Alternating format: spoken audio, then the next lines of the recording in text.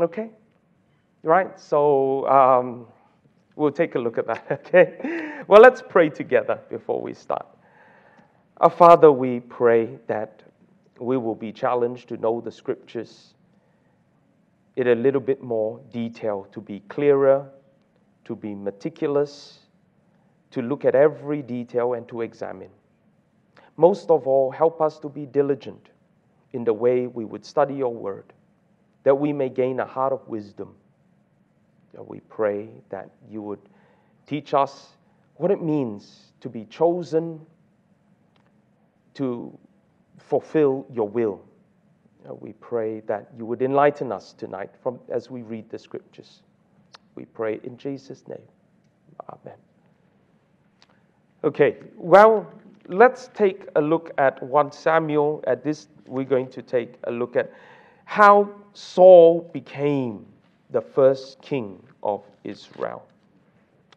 Okay, so let's take a look at 1 Samuel chapter 9 now. Okay.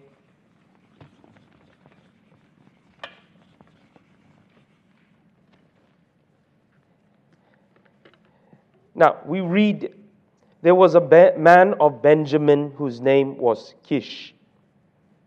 And then the son of Abiel, the son of Zebah, the son of Becherah, the son of Aphiah, a Benjamite. Okay?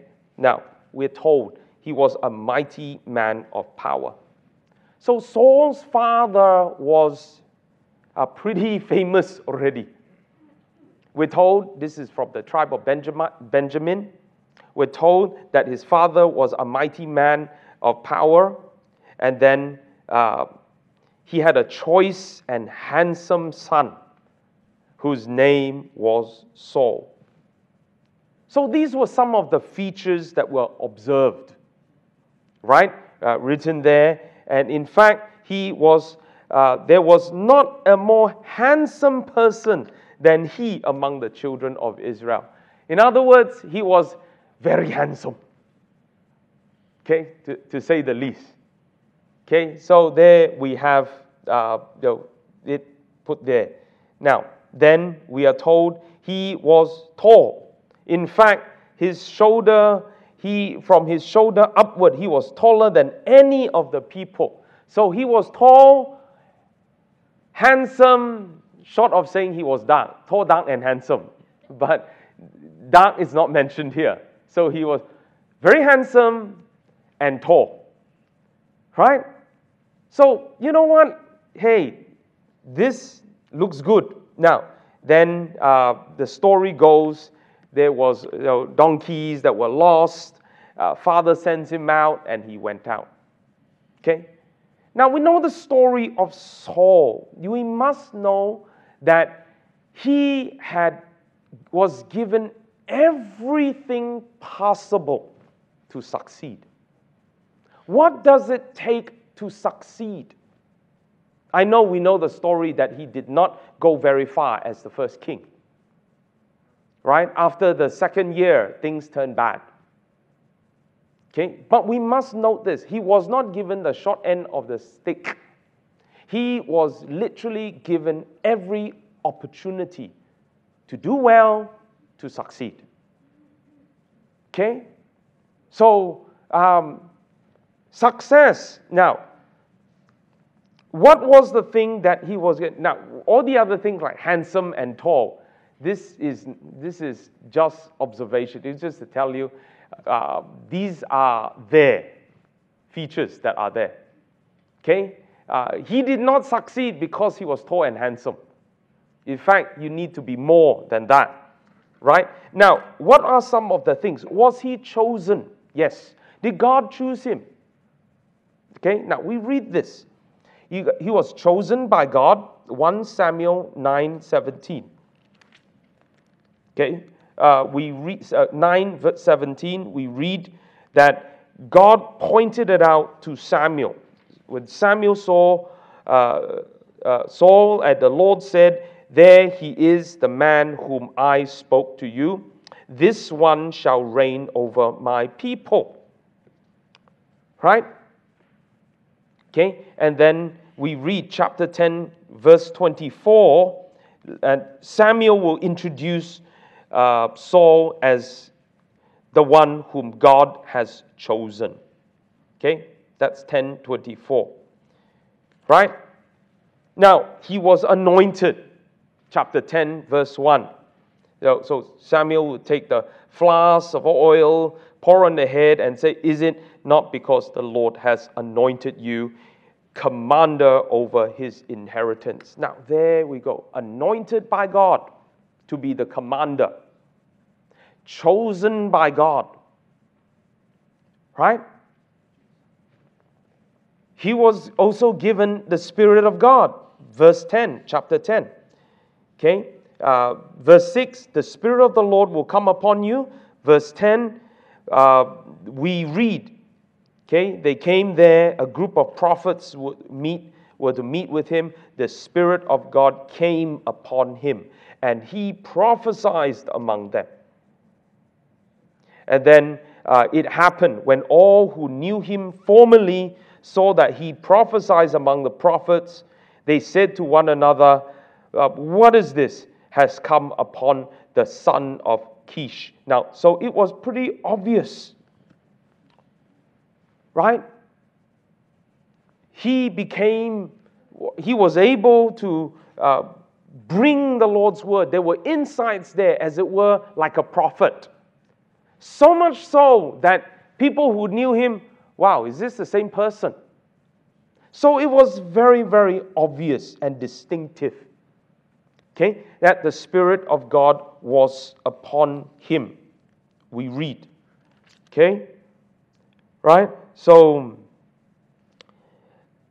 verse 6, the Spirit of God will come upon him. He will be turned into another man. And then, what does that mean? It means, look at the changes that can come when the Spirit of God is really upon the person. And it can be a very, very obvious thing. You can tell this person, the Spirit of God is upon. One, the word of the Lord will come alive. Like the prophets, they were able to bring the word of God. Okay?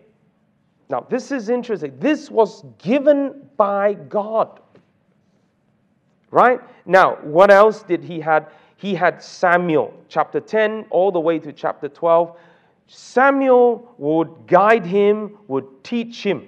He had the Spirit of God. He had Samuel as a spiritual guide to teach him concerning the behaviors of kings, concerning what is God required of him. Right? Now, we note there were significant opportunities to be established as king. So, all these things, this is covered in chapter 10 all the way to chapter 12. Right?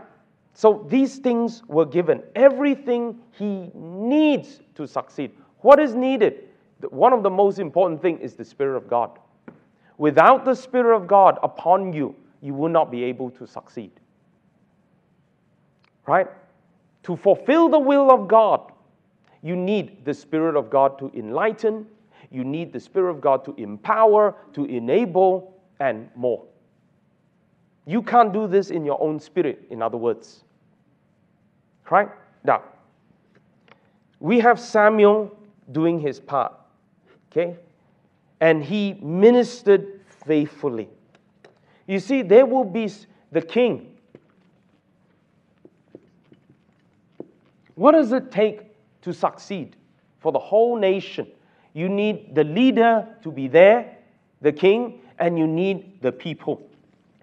Not just the king. Right? We can often say, well, the leaders.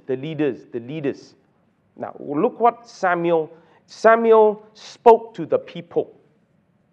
And he said to them, right? In chapter 12, he addressed the people. Okay, he said to all Israel, "Indeed, I've heeded your voice in all that you said to me, and have made a king over you." You wanted this, right? You have rejected God to reign over you. You wanted a king just like everybody else. Now, God says, consent to this. And so he tells them, now this is your king. He will walk before you. Okay, I'm old, gray-headed. My sons are with you. I have walked before you from my childhood to this day. Okay, and then he says, witness against me before the Lord, before his anointed. Okay, whose ox have I taken, or whose donkey have I taken, or whom I have cheated? Whom have I oppressed, from whose hand I have received bribe? Which to blind my eyes, I will restore it to you. And they said, you have not cheated us, nor oppressed us, nor have taken anything else. In other words, Samuel has been faithful. Right? Let's be very, very clear. You know what? He is going to bring this out. And then they said, look, he cannot fault them. And then he said to them, the Lord is witness against you. His anointed is witness this day, that you have not found anything in my hand. And they answered, he is witness. And then he said to the people, right? He tells them, it is the Lord who raised up Moses and Aaron, who brought your fathers up from the land of Egypt. Now therefore stand still, that I may reason with you before the Lord concerning all the righteous acts of the Lord, which did to you. Okay, then he mentions Jacob, and then he talks about how God heard their cry, sent Moses and Aaron. See, this is how Samuel taught. He reviewed history.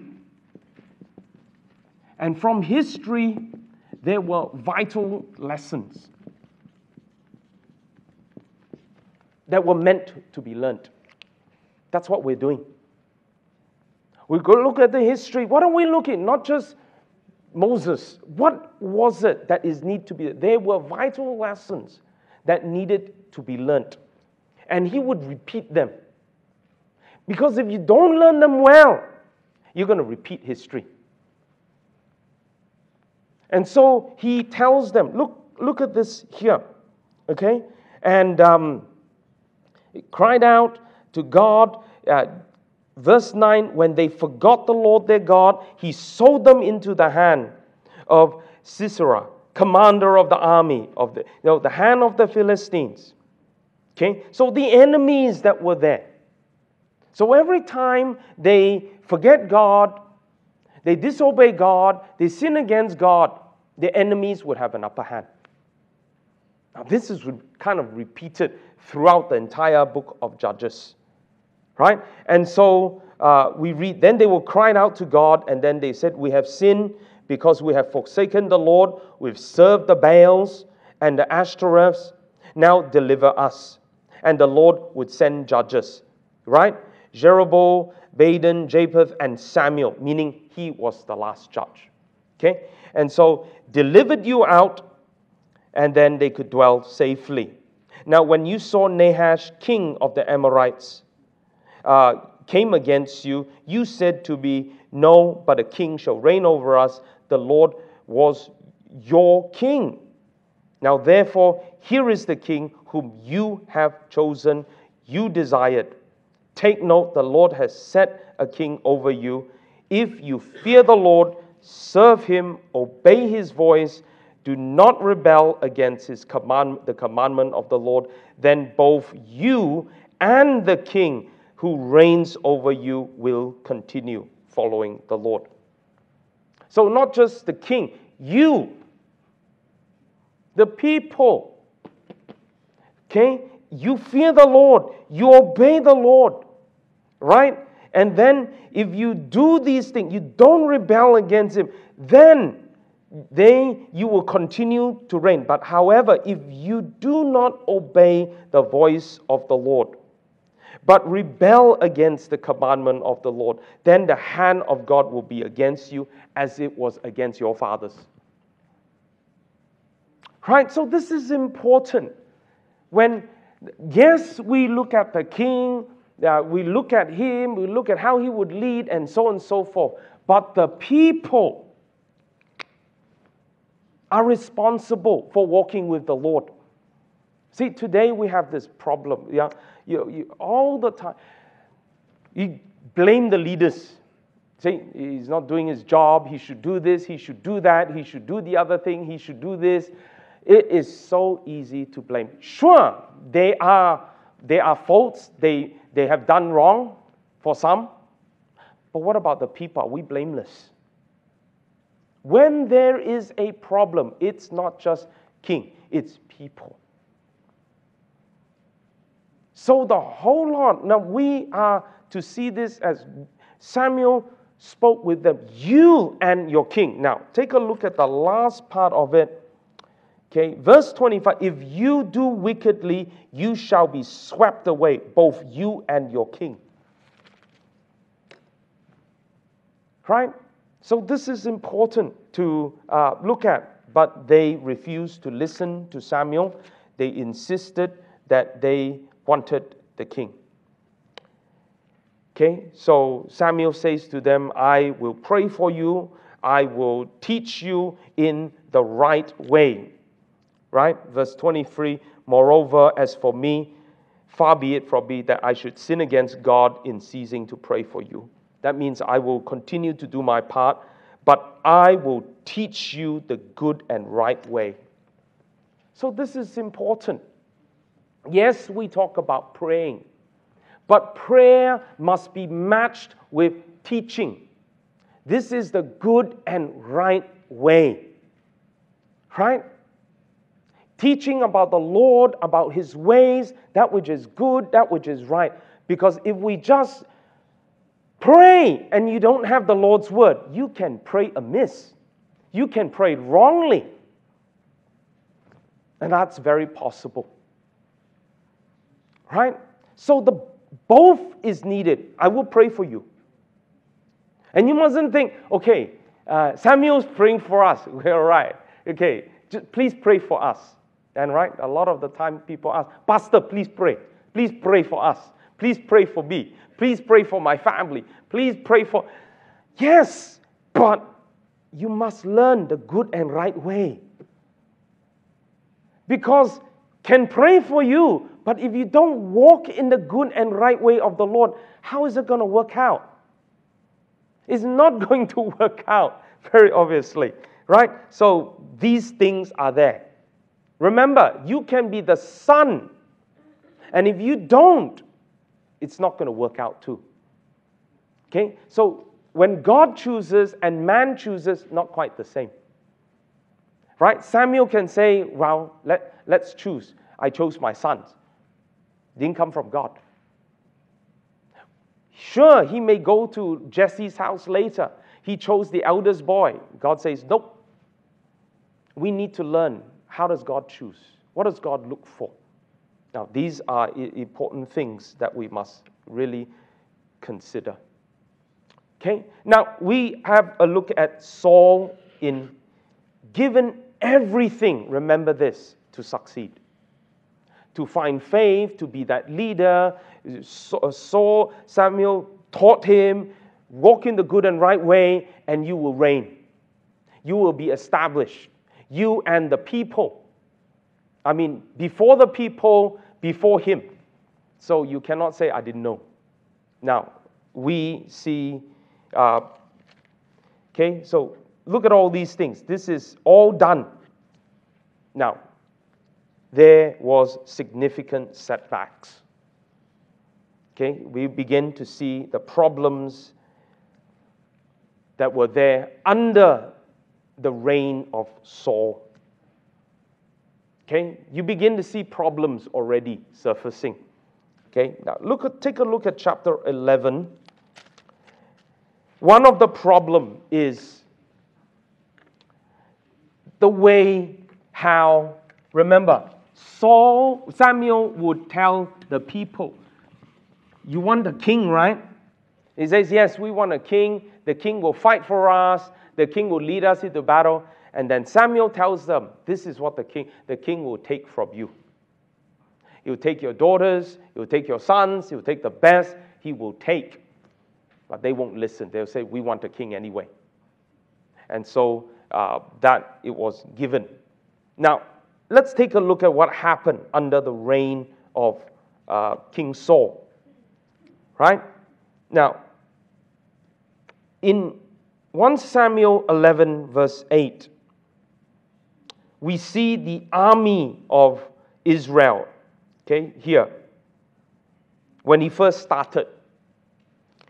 Okay, when he first took over, he numbered them, and the children of Israel was 300,000.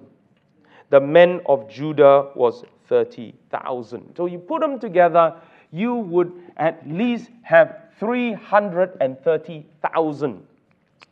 An army of, right? Then they were there.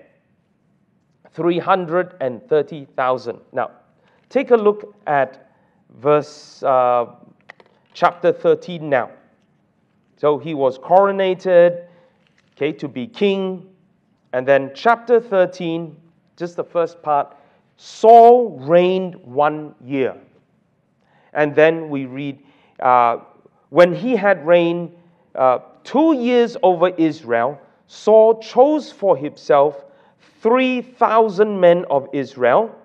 2,000 were with Saul, right? And then we read 1,000 with his son Jonathan. And then the rest he sent away. So we see a reduction in the army size from 330,000 to 3,000 only. In 2 years, he reduced the army to 3,000. What? For whatever reason. He won the first battle. Now he maybe think, okay, now we're pretty safe. So he made a decision to reduce the army. Maybe any army is costly, isn't it? It's costly to have army, to run, you got to provide, and so on and so forth. So he made the decision, 2,000 will be with me, 1,000 will be with Jonathan, right? Now, we have a problem. The Philistines came, and they gathered to fight with Israel. He did not anticipate a war so soon. In verse 5, 30,000 chariots, 6,000 horsemen came. All right. Now, you've got 30,000 chariots, 6,000 horsemen. 3,000 versus this. They are outnumbered, obviously. Right? And so we were told the Hebrews were there and they scattered. Okay, the people scattered. Saul was there. They were distressed. Now, when verse 6, with the men of Israel saw that they were in danger, the people were in distress. The people hid in caves, in thickets, in rocks. They were finding whatever hole they could find and hide. I mean, that is pretty sad. Right? And so, here in the panic, Saul was at Gilgal. The people who followed him were trembling. They waited 7 days. Samuel has not arrived. And then he made an offering, a peace offering. And he offered burnt offering. And it happened as soon as he finished, Samuel came. Saul went to meet him. Samuel said, "What have you done?" And then he said, "Look, I saw the people. They were scattered. And they did not, you didn't come. And the Philistines are gathered." And then he said, the Philistines will come down now on me at Gilgal. And I have not made supplication to the Lord. Therefore, I felt compelled. I offered. Right? Now, it is the role of the priest or the role of that special anointed servant of God. It's certainly not the role of the king. And so he took upon himself something he knew he shouldn't do. But because it was a panic, because you didn't show up, I better do this so God will be there to protect us. See, prayer is not like a charm. Right? So, see, this will tell you a little bit about what Saul is like. He's not very spiritual man at all. So here, this is the offering. He sees it as, okay, I better offer, then God will protect us. It doesn't work like that. Right? Foolishly, he did that. So Samuel said, you have done foolishly. Saul, you've done foolishly. You have not kept the commandments of the Lord your God, which he commanded. For now the Lord would have established your kingdom over Israel. But now your kingdom will not continue. There is a reason why God does not establish certain people. Why does he hold back? So this is the reason for Saul. By now, you should have been established, but you're not. Why? You have not kept the commandment of the Lord. You've done foolishly. Right? He did not seek the Lord, counsel. He just did things as he wished. One, he go and reduce the army. That's a very silly thing to do. That's a very foolish thing to do when you are surrounded by enemies. Right? You presume, now we'll be all right. Now you're in trouble. And problem after problem. We see him making foolish decisions one after another. This is foolish act one after another. Right?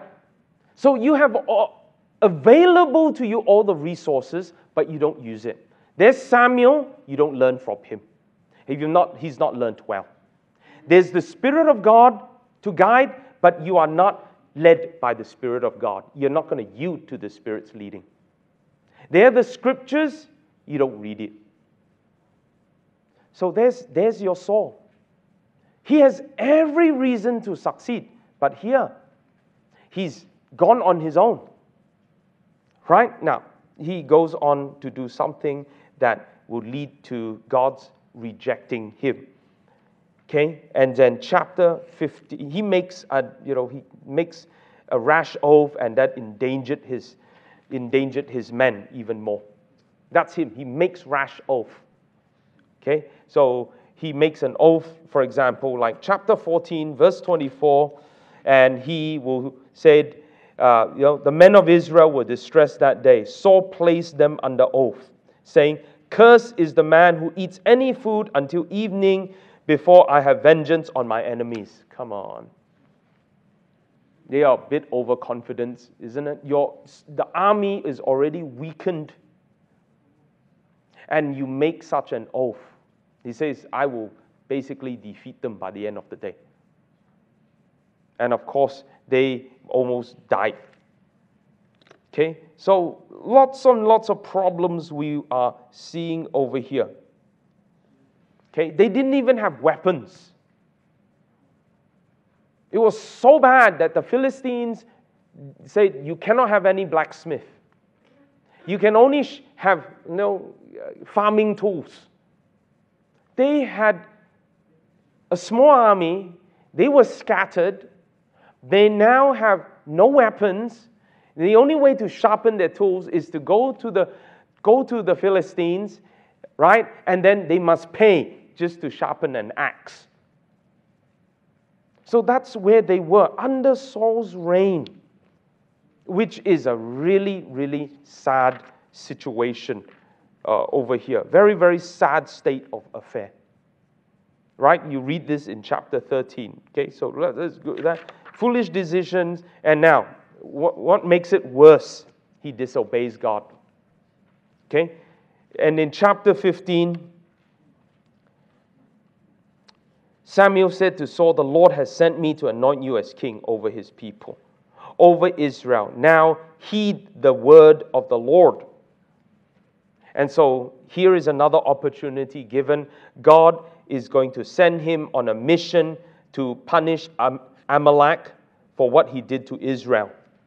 Right? So this is to execute the judgment of God upon Amalek. and the people there. They were to go, attack, utterly destroy all that they have. He is not to spare them. Kill both man, woman, infant, nursing child, ox, sheep, camel, donkey, all. That is a pretty sobering word. Right? You see, how come these things are... Saul gathered the people and they numbered them 200, there they were, 200,000 foot soldiers, 10,000 men came to the city. Okay, so he panicked and he basically raised an army now. He sent them all away, he brings them back. Okay, now we need to do this. Okay, now then Saul said to the Kenites, go down, attack the Amalekites. I destroy you with them. Okay, and then for you've showed kindness to Israel, right? So he was sent out. Now Saul, we read, okay, he took King Agag of the Amalekites alive and utterly destroyed all the people with the edge of the sword.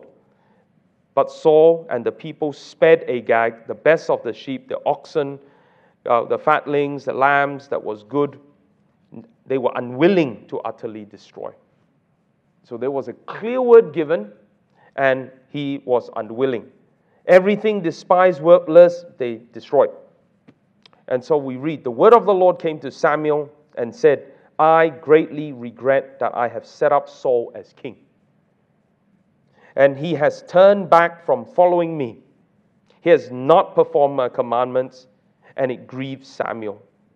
And he cried out to the Lord all night. So when Samuel rose in the morning to meet with Saul, and he told, it was told Samuel saying, Saul went to Carmel, and indeed he set up a monument for himself. Goodness. I mean, seriously. First, he think he had the victory. And he really convinced he did everything right, and he builds a monument for himself. Right? And then he has gone around, passed by, gone down to Gilgal. Samuel went to Saul. Saul said to him, blessed are you of the Lord. Look at him. He can say all the nice words, all the right words. And then he says, I have performed the commandments of the Lord.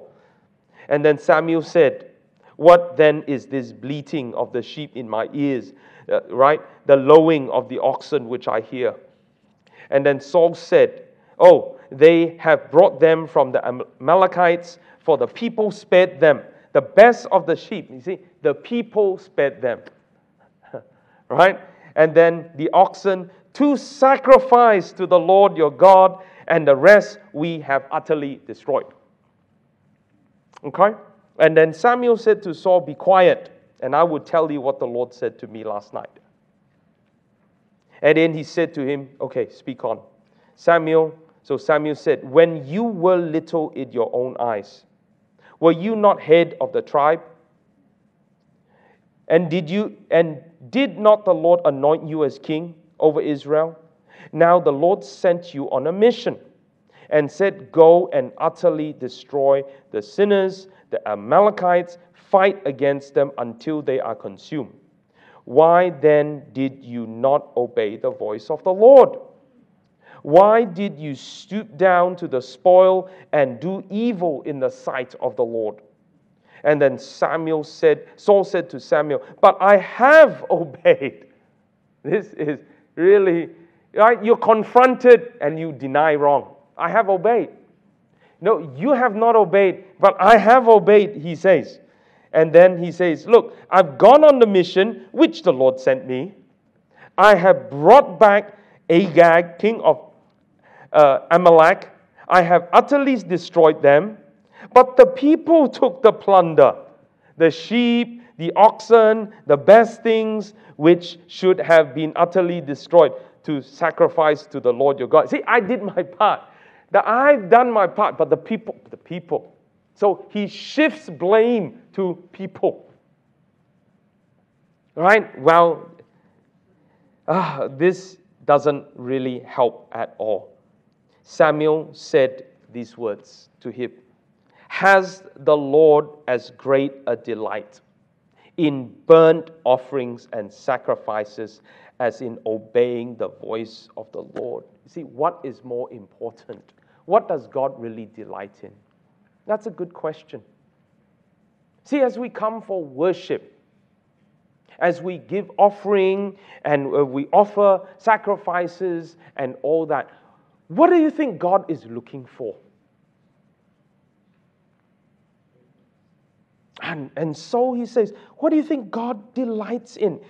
Look at this, as obeying the voice of the Lord. Behold, to obey is better than sacrifice. To heed His word is better than the fat of the lambs.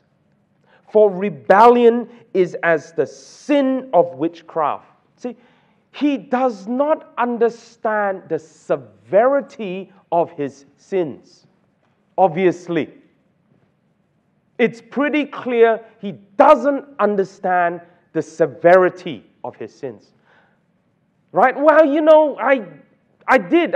Generally I obeyed. I've kept it. I went out, like he said. I destroyed, as he said. But I brought back these things. They're good. In his mind, he's reasoning. I'm bringing back the good stuff for God. I'm bringing the offerings for God. You can reason whatever left, right, center you wish. It is still, you have not obeyed. Right? Look at this. Rebellion is the same sin as witchcraft.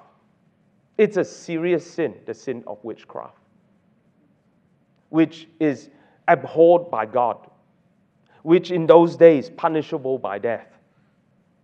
And this is compared. Rebellion is as the sin. Stubbornness is as iniquity and idolatry. What is the 10th commandment? You shall not worship other gods. Right? That one is punishable by death. You know what is the same sin as idolatry? Put here, stubbornness. When you are confronted, but you will stubbornly, you would not admit wrong, you would justify yourself, and you resist, you make it worse for yourself. 1, we have rebellion.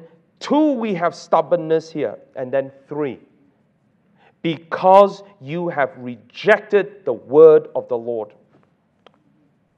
God rejects you from being king. Now, is that possible? That God can reject a person He has chosen, He has anointed and given the Holy Spirit? The answer is yes. And His reasons are very clear. Right? You are stubborn, you are rebellious, and you have rejected the word of God. He sees he is right. God sends Samuel to tell him, this is what you have done.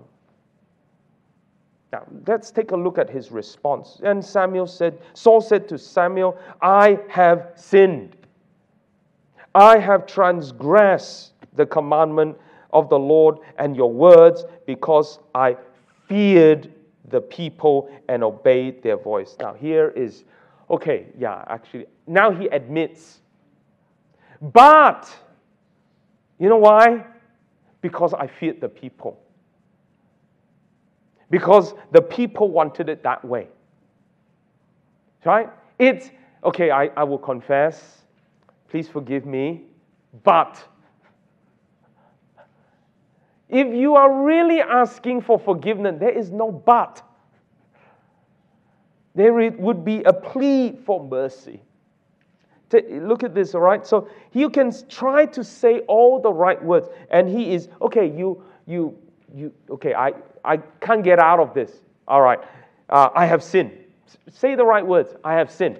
Okay? And then he says, look, but now therefore please pardon my sin. Return with me that I may worship God. He still does not understand the severity of his sins. Which part of God has rejected you do you not understand?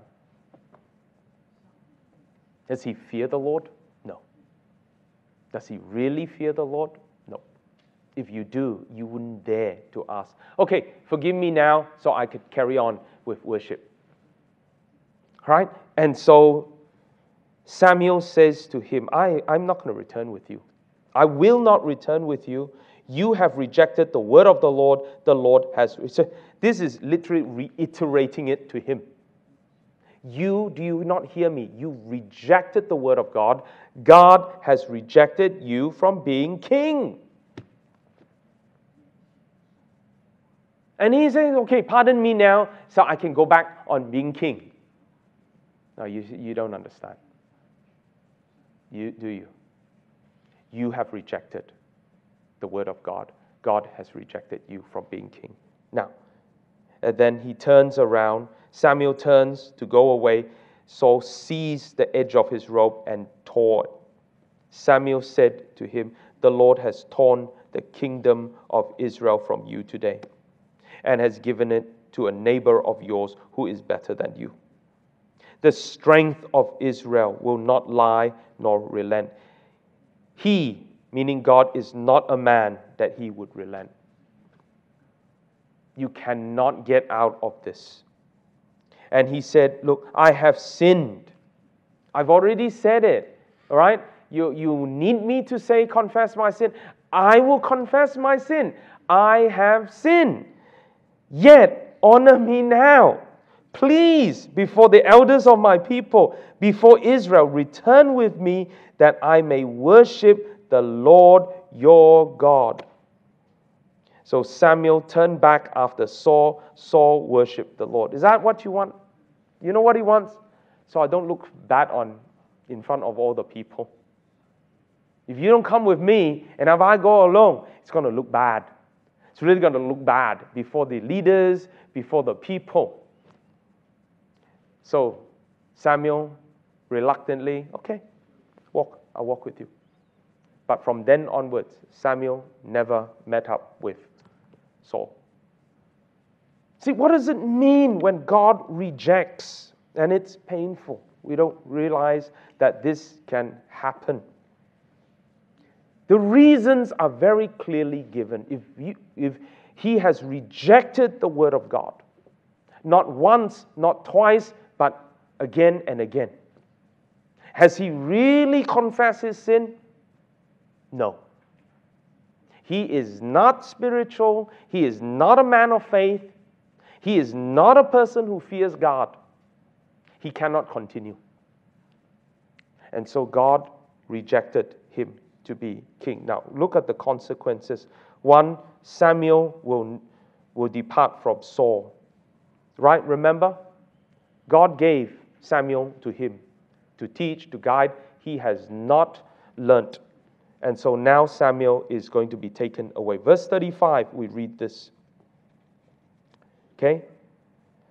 Samuel mourned and then regretted that he had made. Now, the Lord regretted now. No more that he is going to be there. And Samuel went no more to see Saul until the day of his death. Chapter 16, verse 14, we read, the Spirit of God departed from Saul, and a distressing spirit from the Lord troubled him. Now that is another painful thing. God's Spirit will now depart from him.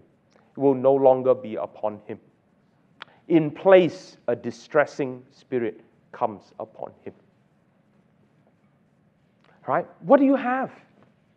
If you reject God, you see, to reject His word is to reject Him.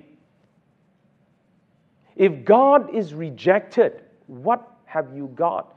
And rather than God establish him, he seeks to establish himself.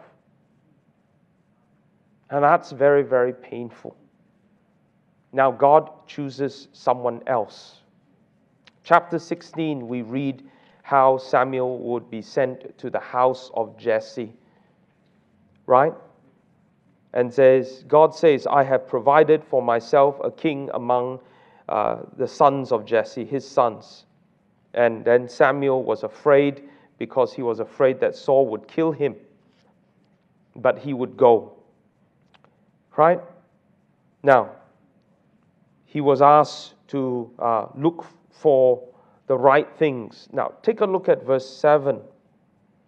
So God said to Samuel, do not look at appearances, his appearance or his physical stature, because I have refused him. Now, son after son was brought to before Samuel, and we need to know what God looks for. God does not see as man sees. God is not going to be overly concerned about physical appearances.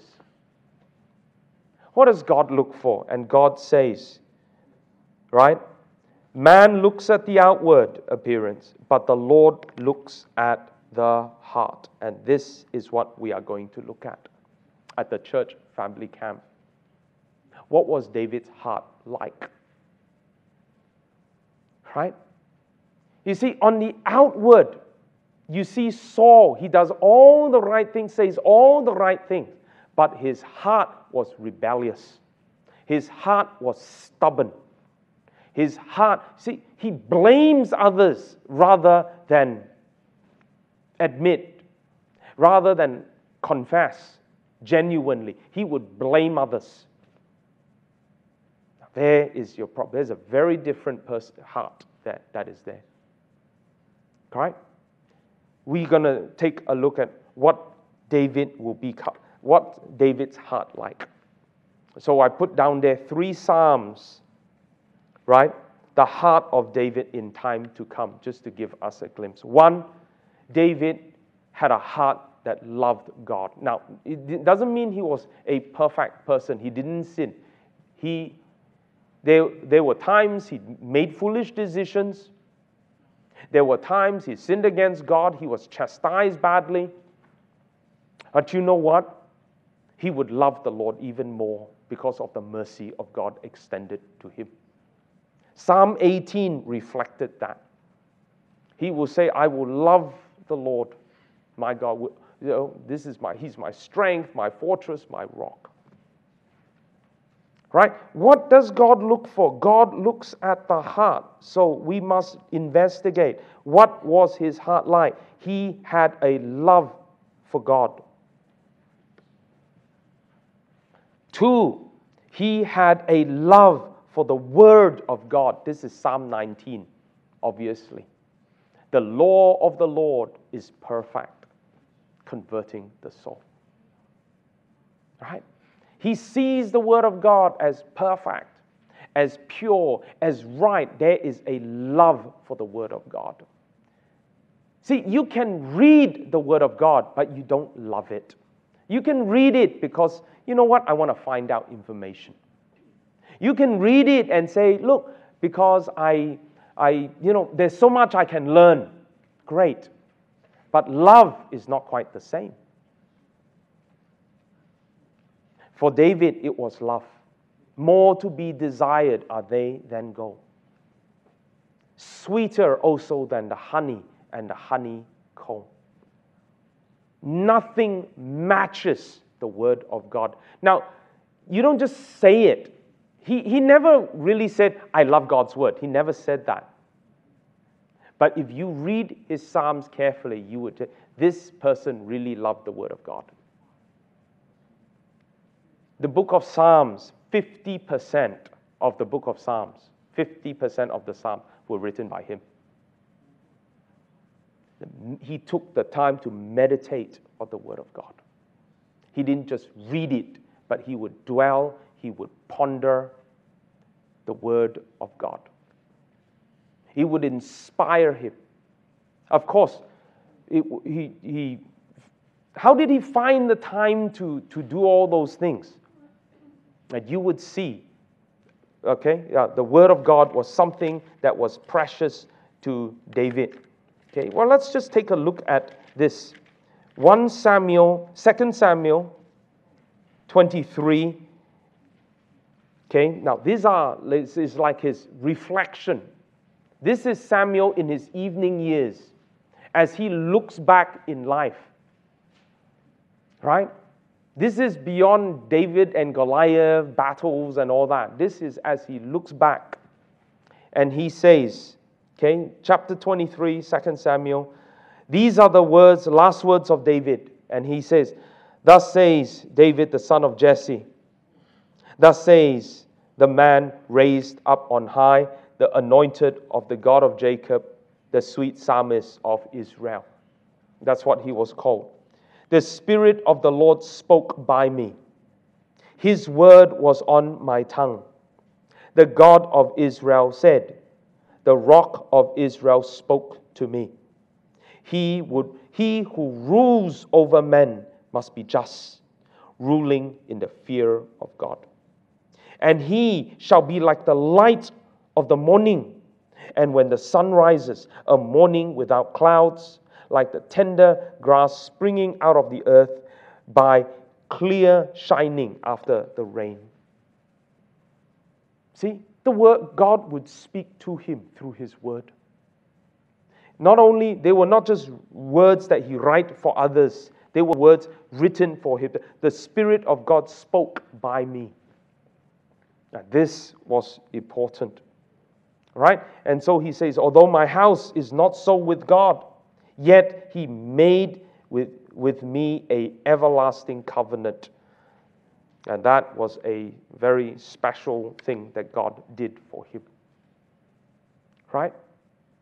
Well, we will be looking at how his love for the Lord's house was something that was really, really special.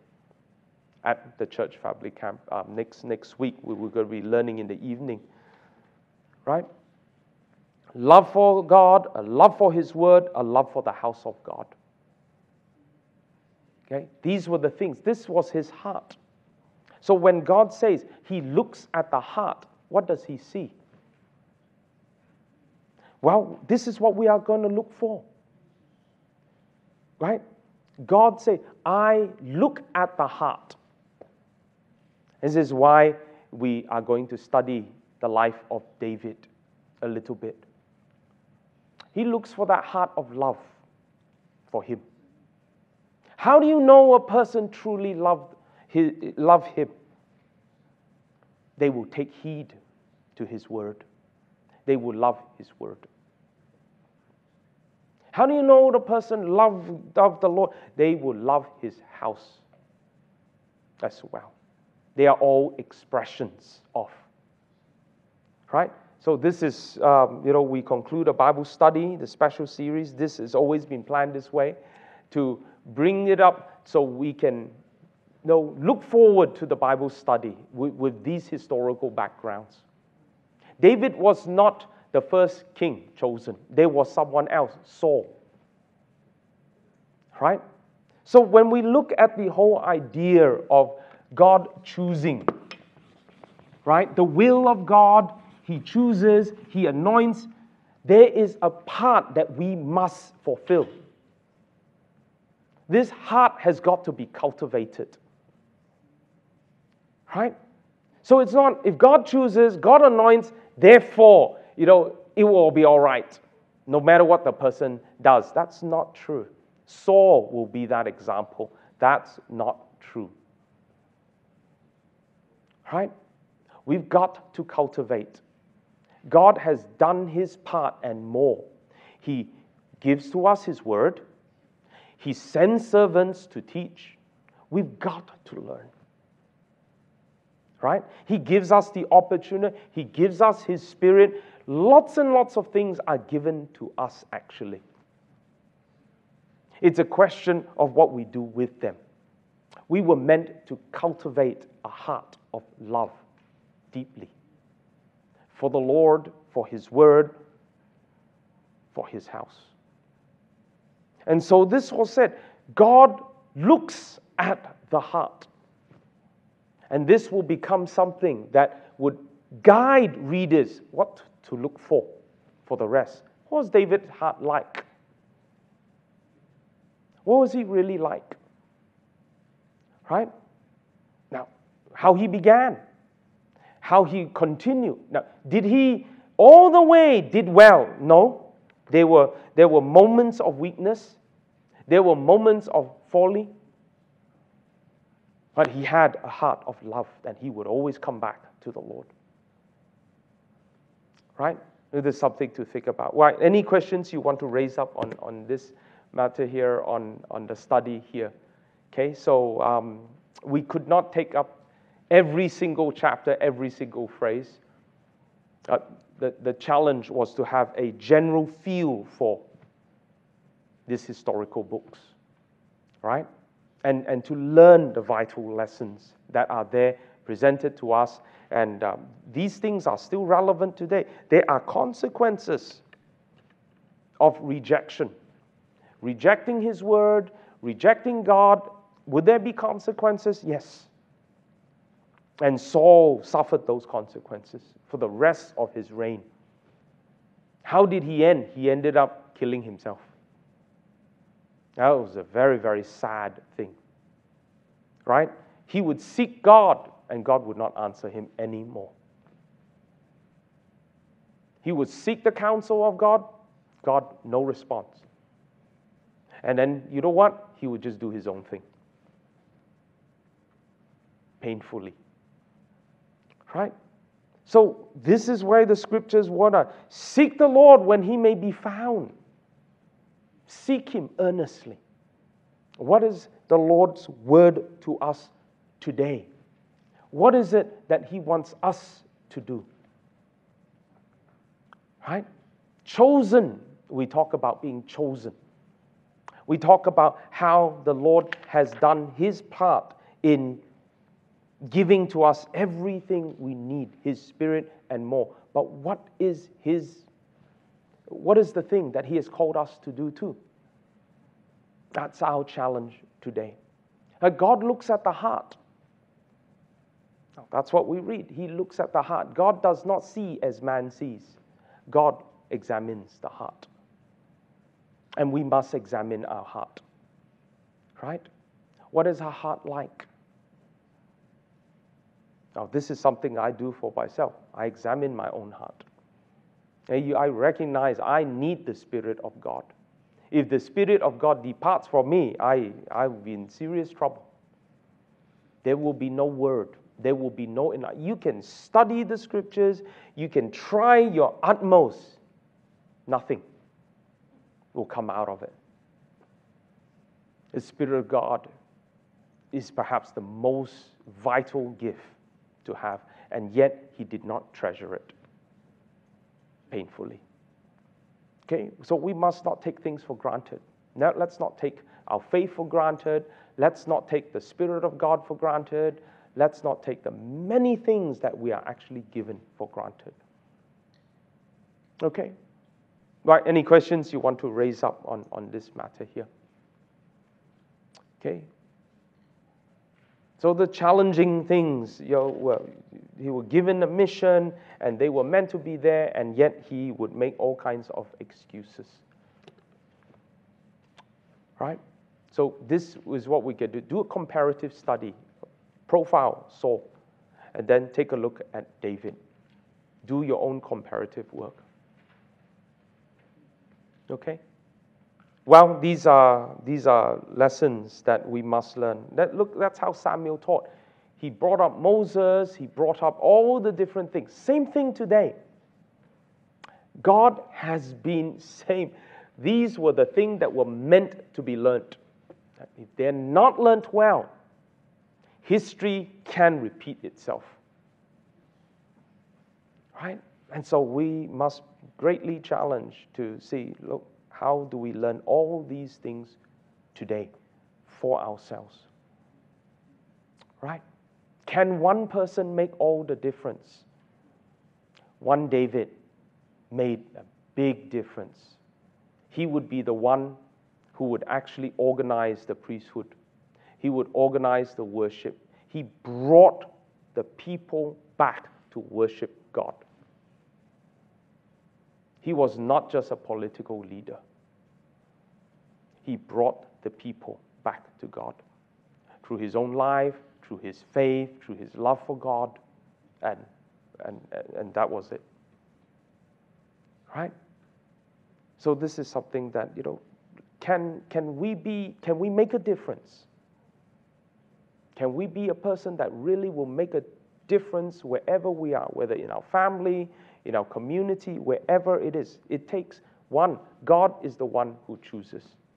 He anoints, He gives His Holy Spirit, He will supply, but we got to do our part. We've got to do our part. All right? Very clear. If you would obey, if you would follow, if you would keep these things, then it will continue. You will continue following the Lord. Right? Okay, well, may our hearts be challenged by what we are looking at tonight, and may the Lord really bless each one of us as we go from here. I just want to say thank you for giving up your time and coming for these Bible studies. It's been a real delight to read the Old Testament again, to study it, and to really seek the Lord for that word for all of us. May the Lord bless as we learn that. Let's love the Lord's word. Let's develop a deeper love for His word. Okay, may we have such a heart. Let's pray together. Our Father, we thank You for the Scriptures. We thank You for faithful servants like Samuel, who taught, who ministered, who prayed, giving us an example of the difference he can make in the life of David. Perhaps even he was there and Saul took it for granted. But help us not to lose hope when things are taken for granted, but to hope that from among us will rise one like David, who loves You deeply, who loves Your word and Your house. And we pray that You would encourage our hearts as we go from here to cultivate such a heart too. Help us to never take for granted all that we have been truly blessed with. We have been blessed with Your word. We have been blessed with people who teach Your word. We have been blessed with Your Holy Spirit given to us. May we cherish these blessings deeply. And may we be able to develop our life, our ministry even more, taking heed to all these things. We ask that You would bless us as we go from here. Help us to look forward to the church family camp, that we may learn how we can cultivate such a heart of love for You, for Your word, and for Your house. We pray in Jesus' name. Amen.